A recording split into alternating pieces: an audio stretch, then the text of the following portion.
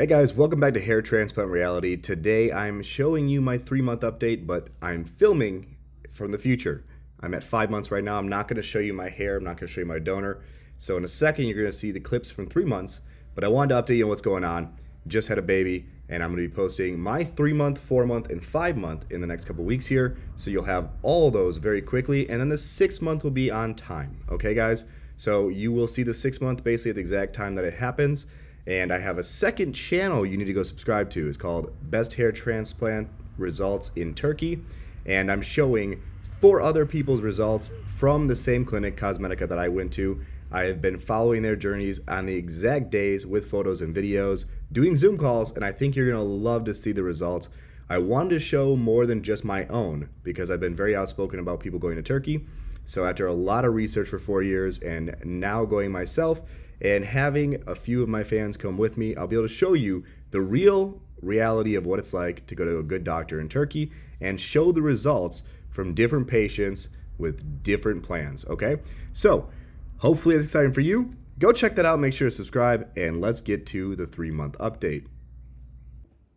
What's going on, guys? Welcome back to Hair Transplant Reality. We are here for our 3-month update of my hair transplant that I got in Turkey with Dr. Acar from Cosmedica.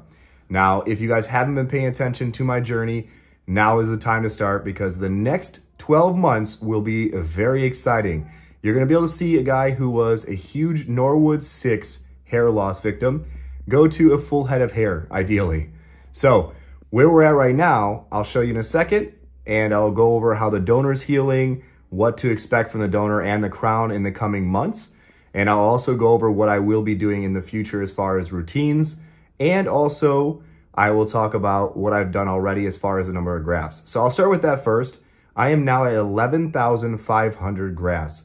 My last surgery was the biggest I've had by far, 3,900 grafts.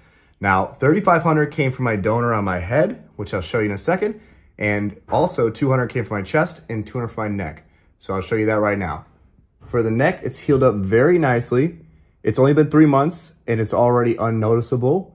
In the coming 6 months, any little pink dots that do exist will go away entirely and it'll be completely unnoticeable. As far as the chest goes, I can show you now. Basically, light pink marks, but not very noticeable. It is, of course, more noticeable than the neck. The chest is not as good at healing, guys. Now, my plan, of course, was to use more chest hair and basically get it all removed. And then I would go ahead and have a chest tattoo done, okay? That's my plan. I'll probably laser it off now, but that's a good plan, I think. We won't see any of the actual scars then.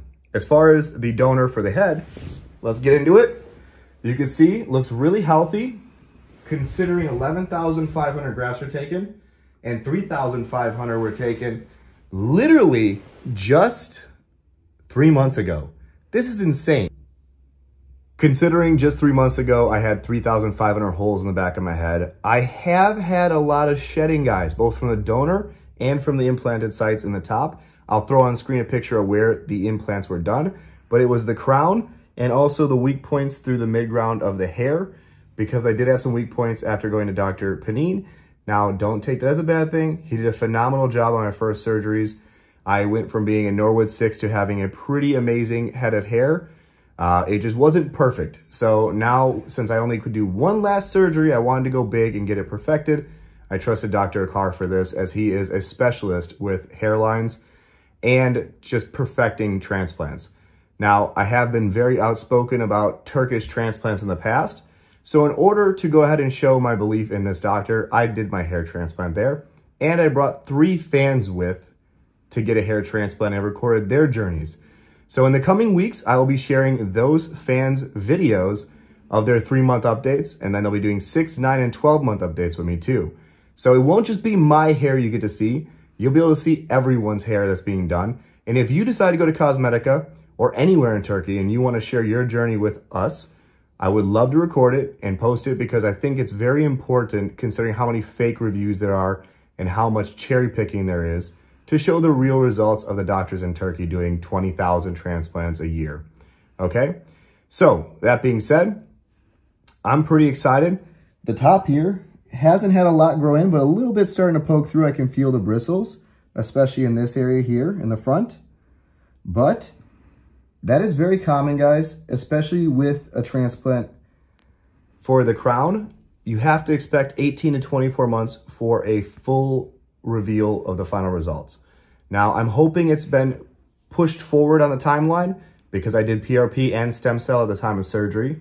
So that could very well be why I'm feeling bristles across my head. And that would be very exciting. But either way, make sure you subscribe, stay tuned for the next video. And of course, I'll see you guys later. Peace. Anyone that stayed longer, here's a little sneak peek, extra footage of me showing my head off at different angles in very bright light.